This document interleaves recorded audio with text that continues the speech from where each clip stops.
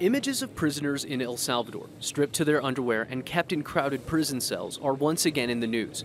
On Friday, the Salvadoran government allowed journalists to tour this supermax prison, which houses members of some of the country's most notorious gangs, and has in the past attracted criticism from human rights groups. The prison tour appears to be in response to a recent report accusing the Salvadoran government of negotiating with members of the MS-13 gang to reduce violence in exchange for prison privileges, all in an effort to gain political favor ahead of the upcoming midterm elections.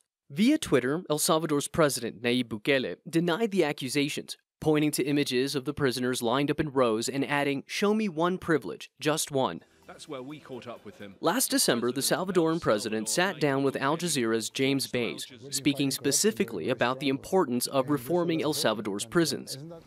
We closed communications in jails. In the jails, you had Wi-Fi, cell phones, computers, everything. And they were ordering the killings from the jails. And so they were the headquarters for the gangs were in the jails? Yes, we were paying for their headquarters.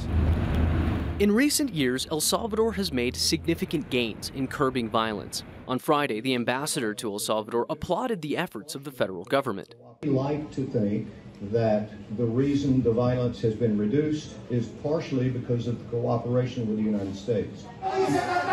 President Nayib Bukele's popularity remains high, and his relationship with U.S. partners is strong. But the accusations of alleged negotiations with gang members are serious, as MS-13 is regarded by both countries as a terrorist organization. And precedent set after El Salvador's civil war 30 years ago makes the law clear on who the government can and cannot negotiate with. Recognizing guerrilla fighters as political actors was fundamental in negotiating peace. But the gangs is completely different.